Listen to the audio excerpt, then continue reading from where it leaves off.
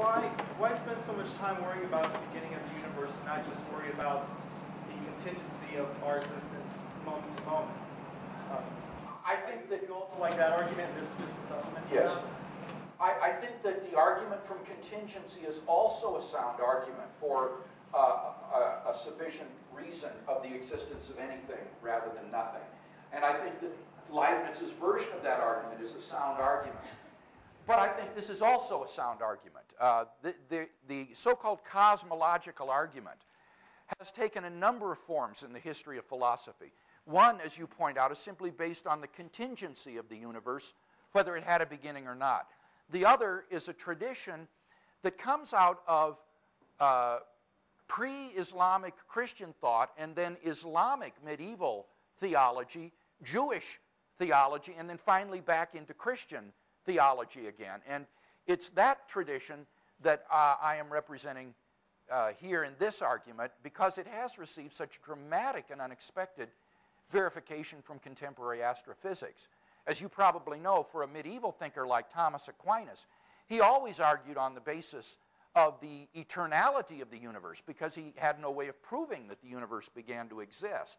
But Aquinas recognized that if the universe did begin to exist, then he said it's obvious that there has to be a cause because something can't come into being out of nothing.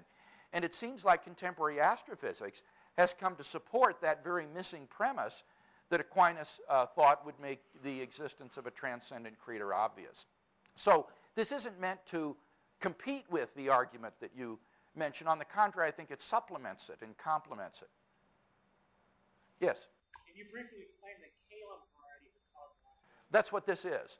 This is a version of what I call the Kalam cosmological argument. Kalam is the Arabic word for speech, and it connotes that whole movement within medieval Islamic theology that could best be described as Islamic scholasticism. And medieval Islamic thinkers developed this argument with a great deal of sophistication, though their arguments were philosophical and metaphysical rather than empirical. But when I began to study this argument in my doctoral work, I began to become captivated with contemporary cosmology and was stunned to discover the degree to which there's good empirical evidence for this key premise for, as well as philosophical argument for it, which I haven't even shared tonight. But the structure of the argument would be the same. I haven't gone into philosophical arguments for premise 4. Yes, Arnie. Well, in your writings, you distinguish between physical and empirical time and metaphysical time. You have, you use a pejorative word, slept over and ignored the issue of metaphysical time. So your premise 3, your proposition 3, has indwelling in it and embodied in it all of your philosophical arguments that it is metaphysically impossible for there to be an infinite temporal series anyway. Right. Arnie... Because you could have a infinitely many gods who succeed each other in time, one after another, who are spiritual beings, if you do not admit the validity of your philosophical arguments that there cannot be an infinite temporal series, right? Let me back up and explain to folks what Arnie is saying, because he's familiar with some of my written work and quite rightly points out that I don't think that what contemporary physics studies is really time itself. That in fact I think it discusses measures of time. That the time that physics studies is really an empirical measure of time, but that time itself is a metaphysical reality that transcends our measures of it. And Arnie very perceptively points out that in inferring that the Creator is timeless sans the universe, I'm really presupposing more than just physical time began at the Big Bang. I'm presupposing that metaphysical time began at the Big Bang. And you're quite right to say there sticks beneath the surface here an iceberg of further argument that one could share. However, I don't think, Arnie, that one needs to be worried about your question about an infinite series of gods, because I do think Occam's razor shaves that away. Occam's razor says don't multiply causes beyond necessity. And I think one is only justified in inferring a single cause for the origin of the universe, and to infer that there are more would be quite unjustified. Now, you're right, there could be more, but you wouldn't have any grounds for that inference. But you could have a ground, or you have to discuss further as to whether this God was atemporal, that is, that's right. Rather than omnitemporal, Absolutely. Everlasting. You're quite right.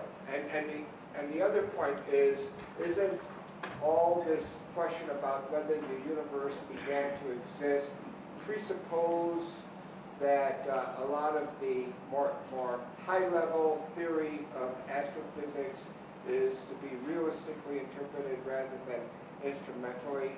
Aren't you presupposing a lot when you're admitting that we're talking about measured time and... Yeah, I don't think so. I mean, in fact, as I said, I think that any attempt to interpret Hawking's imaginary time model realistically is going to be unsuccessful.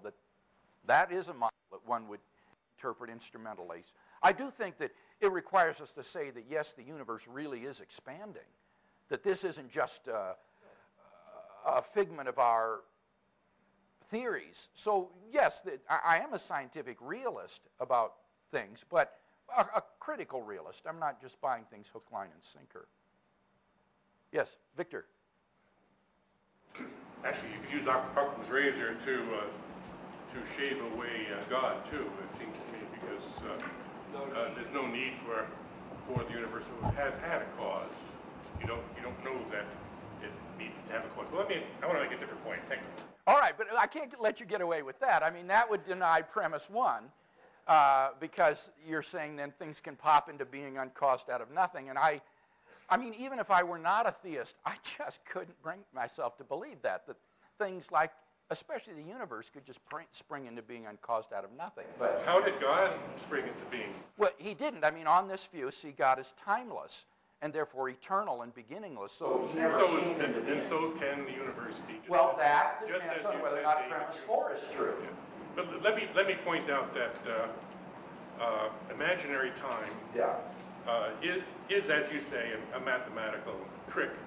But it's a mathematical trick that is quite common in physics. Let's consider the example of tunneling, which is a very well-established phenomenon in quantum mechanics, where particles tunnel through a barrier.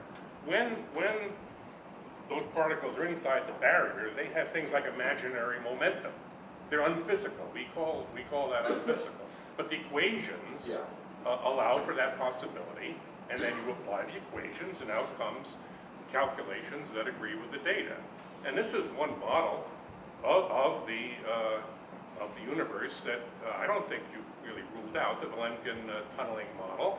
If you take that Hartle-Hawking wave function of the universe, for example, you can start it off at minus infinity, and you get a contracting universe, and then you reach this region, which you call the singularity, but really is not a singularity. Hawking prides himself as proving that there was a singularity, and then again proving that there wasn't at the beginning of the universe. But you go through this period where you have imaginary time. It's a barrier, just like particle tunneling through a barrier. So you have the universe start off as minus infinity, tunnel through this barrier, and then go into the expansion phase that we're familiar with today. It seems to me that that's still a viable model, at least it's published by reputable people in reputable journals, and hasn't been disproven in any. No, I wasn't saying that either. What I was saying was non-realistic would be the attempt to interpret this imaginary time regime as a literal, timelessly existing Euclidean four-dimensional space. But on the contrary, as I said, it seemed to me that Hawking and Vilenkin have done a great service in showing how a universe with a beginning could be modeled quantum mechanically without having an initial singularity. The only error I think that Hawking makes is a philosophical one, where he thinks apparently that having a beginning entails having a beginning point.